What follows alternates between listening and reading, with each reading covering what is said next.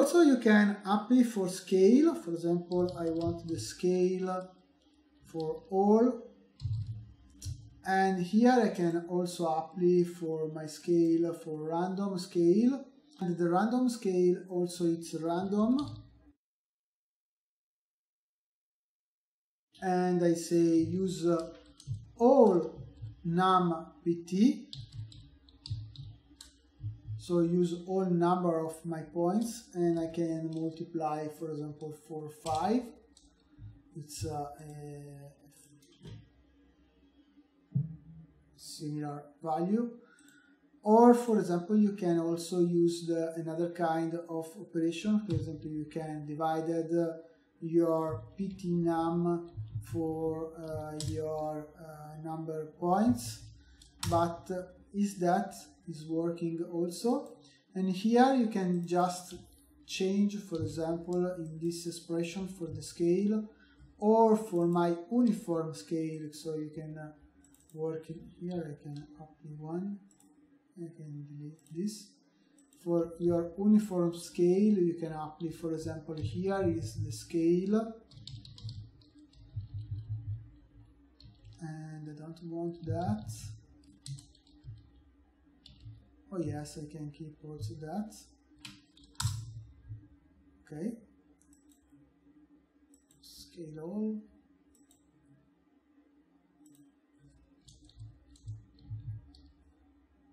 Scale all. Maybe I need to apply for example 1. I can say 1. And I can say the fit01 is very fast to use that, and I say 0.25 and 1. I don't want to multiply this because my scale is big, and I say multiply for 20.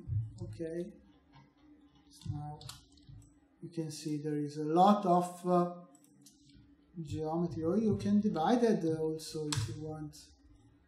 Okay, you can see some is very small and some is a few big.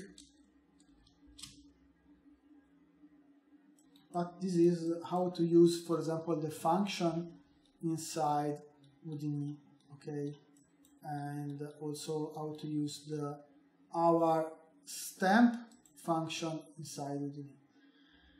There is another way. For example, you can use also the VEX and VOPs. VEX and VOPs is very similar. VEX, what is the VEX? We can create the attribute wrangle. Attribute wrangle, here you can use the VEX. You can write, for example, the VEX for use your scripting way for create your variation. And also you can here, for example, you can switch from H script to Python script. You can Python, or you can use the H script and the VEX script for use your scripting. But there is also the attribute VOP.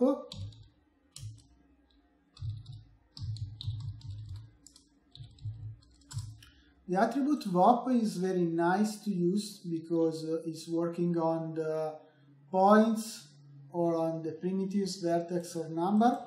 And if you jump inside, you can see it's create here the network, and you can jump inside, it's create the subnetwork, and you can connect it, for example, with the import from the geometry value, for example, position, velocity, force, age. Some it's you can see some immediately, like for example here the pt num, and some you need to create before. For example, the velocity, you need to create the velocity when you work with particles, for example. And here the output, here the input, you can here work, and you can connect it for the output. Now is position and position, it's the same. And in this way, now here in the middle, you can create another scheme for cooking your effects. For example, I can create add, and I say you take this import here, add this to this, for example, and the summa, it's go out here. And now we don't care what I connected, but the concept is to take these two variables, two attributes, two elements, you can call how do you want, but you essentially is the attribute. You can take this import here, is cooking here, and you can go out here. And for example, you can create the difference scale, for example, for your control, your element here. You can do that the same, and also with using, for example, the copy. Okay, you can see that in very fast way. For example, I can keep here and put here, and doing that. For example, I can jump inside here the attribute, and I want take my ptnum for every ptnum, because here we can jump back. Okay, you can see every point have the ptnum. I want to take this ptnum, I want to create the random, so I can say random. I can connect this to this, and you can create the random, and you can go out, for example, the another attributes, like for example the position, the velocity, the force, the color, or the normal. Or I can create my personal. For create my personal, I need to create the export, and the export is the bin the export. Okay, and I can call this p-scale. And but before I need to say the range. For create the range, I can say click fit range, the value of my random, it's go out, it's that. But need also to have here the value for my destination min and max. Here I see 0 and 1. I can promote these parameters for see here, because here I don't see, and so I can use that. And I have two ways for do that. One is create the parameter,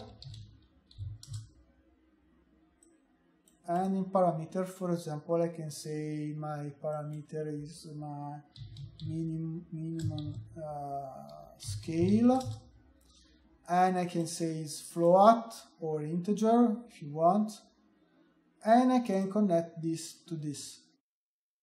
Or another way is select and click on this for promote, or with the middle mouse on this dot is a promote parameter, is create this line, and if I click on this line, double click, you see he apply for me the parameters.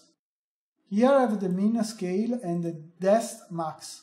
If I come back, jump up, you can see the min and the maximum value in the dex. So what he say? He do? He take my value and just bring up here. Can bring it inside, and I can change, for example, that to max scale. Okay, and can jump up. Now I create, if I go to see the information, here I have my p-scale float value. Okay, and my p-scale float value is the range from the min and from the max. I don't know why it's not. Okay, because I change here, need to change also to the label.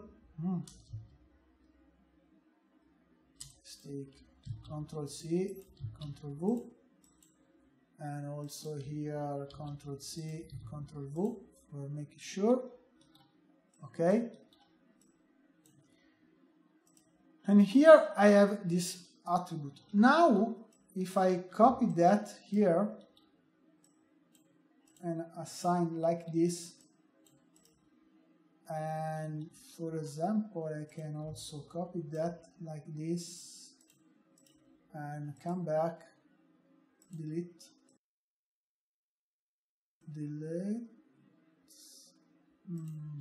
no, I want to keep also the stamp, but I want to change also that, delete, change, okay, because I can use the mix way.